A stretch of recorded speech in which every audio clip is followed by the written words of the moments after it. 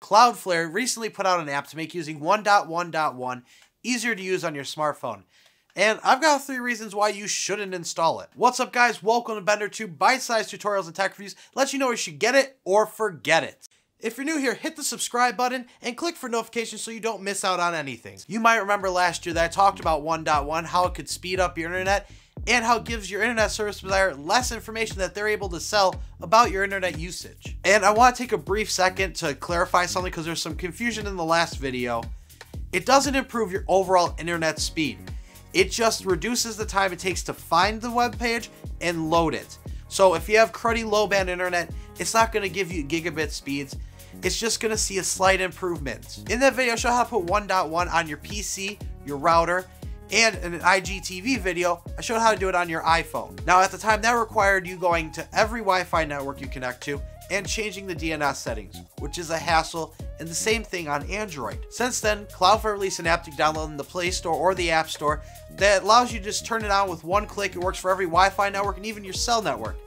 Now that sounds great and all, but it does have some drawbacks. The main drawback with this app, and it ties into everything that I'm going to talk about here, is that they make a VPN configuration on your phone even though it's not a VPN service. I've been using 1.1 for months now, since before I made the last video, and I've run into no problems. There have been no issues whatsoever. Everything works fine, everything's fast.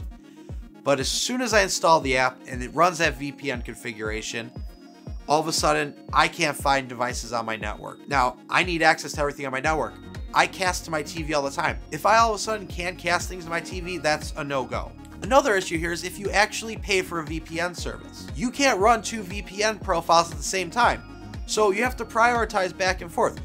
Do I want to use Cloudflare or do I want to use my VPN? You have to keep switching on and off, and that's the same across iOS and Android. And speaking of Android, if you have a device that runs Android Pie, you don't even have to worry about running the app or manually configuring it for each network. All you have to do is open your settings, go to Wi-Fi, private DNS, and put in the URL that I got here on the screen.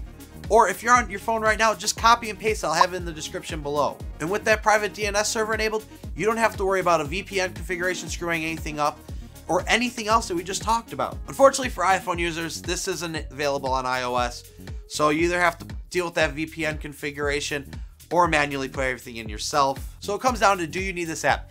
If you're on Android Pie, absolutely not. Just put in that private DNS server and you're gravy. For older versions of Android and anybody on iOS, if you don't pay for a VPN, I would say install this as a backup.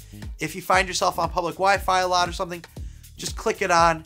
It gives a little less data about what you're doing. It's still not as secure as that VPN, but you're still giving them less information than you would have otherwise. I would say for your home, or if you're on a work Wi-Fi, something you constantly connect to, I would manually put it in. You only got to do it once for that network and just deal with it that way. Now, I'm really interested to find out if you guys are using a VPN, and if so, what one are you using? Let me know down in the comment section below.